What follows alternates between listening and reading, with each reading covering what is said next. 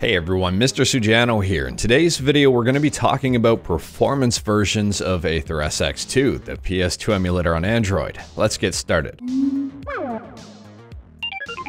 Alright, to kick things off, for those of you who are unaware, AetherSX2 is an incredible PS2 emulator on Android. You can get it for free right on the Google Play Store. On top of that, if you wanted to pick up the APK directly from AetherSX2 outside of the Google Play Store, you absolutely can, and it's 100% free.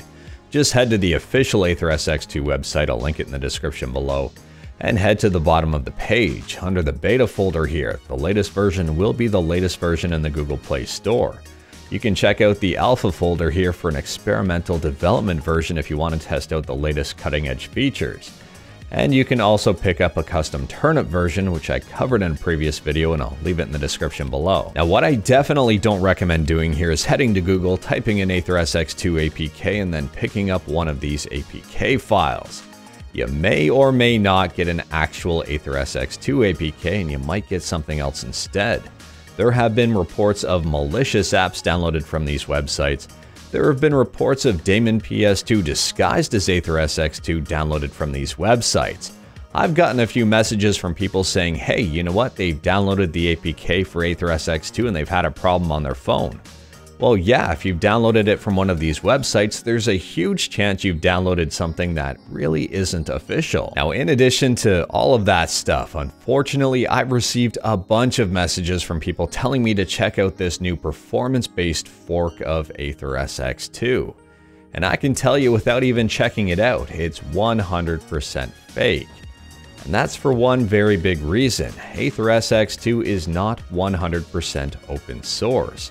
The Android portion of AetherSX2 is closed source, which means you can't fork it. It is true that part of AetherSX2 is open source, and that's the part that's based off of PCSX2.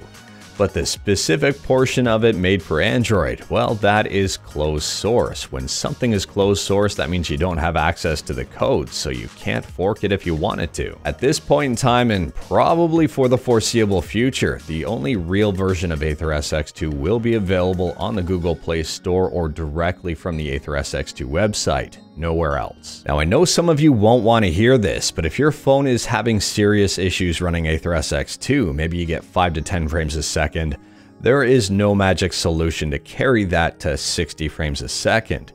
Yes, you can do some performance tweaks. Yes, you can try some things out to gain a few frames a second here and there. But realistically, you're not going to be getting like 40 to 50 frames a second for all of your games. There's no magic solution, there's no magic performance tweak, there is no magic version of this app.